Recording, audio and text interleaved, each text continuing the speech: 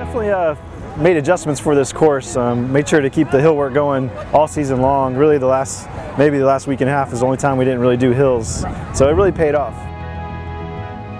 Amon's having a great year, and I knew he'd be, one of the top guys today, and I'm surprised how fast they actually ran on this course. It is a tough course, and to run low 24s is pretty amazing.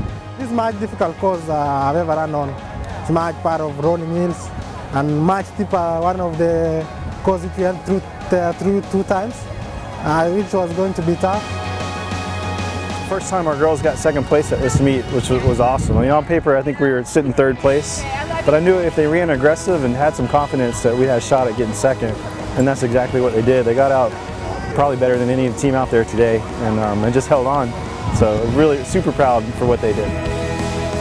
It means a lot. I came into High Point last year, and we lost a hard-fought battle against Liberty.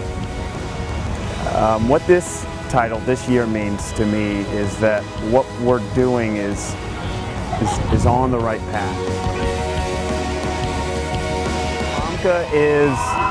She's a special young lady. This is her first true cross-country season, especially in the States.